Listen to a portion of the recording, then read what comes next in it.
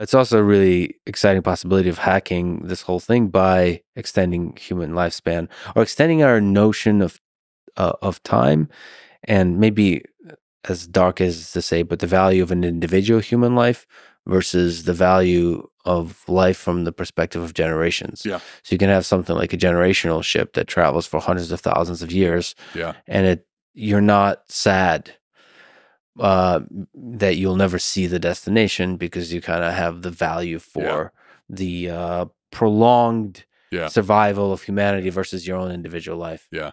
It's a wild ethical question, isn't it? One of that book I told you about, Aurora, I love the book because it was such a sort of inversion of the usual. Because, I love science fiction. I've read so many generation ship stories.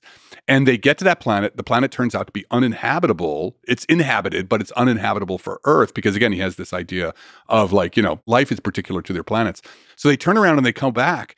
And then when they land, the main character goes, there's still people who are, arguing for more generation ships. And she goes and she punches the guy out because she spent her whole life in a tube, with this. I thought that was a really interesting inversion. The interesting thing about we were talking about these space habitats, but if you really had a space habitat, not some super cramped, crappy, the usual version of a Century ship, but if you had these like space habitats that were really, like the O'Neill cylinders, they're actually pretty nice places to live.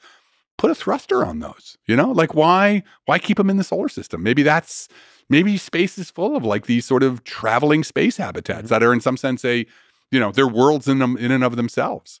There's the show Silo, which raises the question of basically, if you're putting on a generational ship, what do you tell the inhabitants of that ship?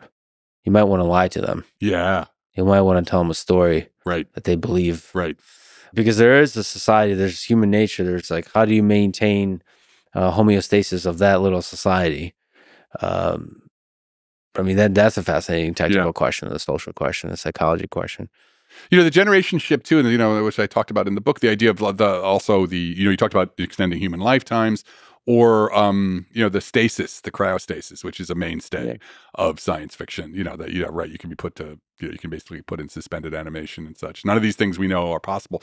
But it's so interesting, and this is why I love science fiction, the way it seeds ideas, right? All these ideas we're going to talk about because they've been staples of science fiction for 50 years. The whole field of cryogenics.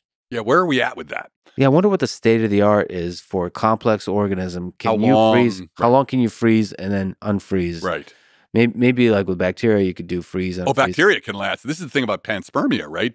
How long can a bacteria survive in a rock that's been blasted? If there's a comet impact across interstellar distances, that does seem to actually be possible. People have done those kind of calculations. It's not out of the realm of possibility. But a complex organism, multicellular, multisystemic, or multisystems, right, with organs and such. Also, what makes an organism? It could.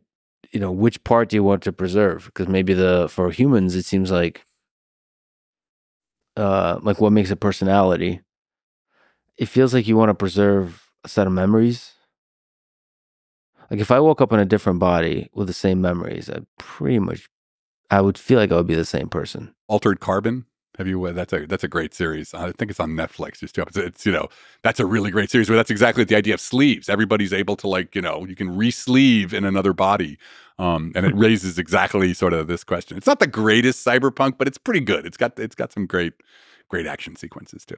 As we get better and better advancements in large language models that are able to be fine-tuned on you, it raises a question because to me they've already passed the Turing test, as we traditionally have defined it.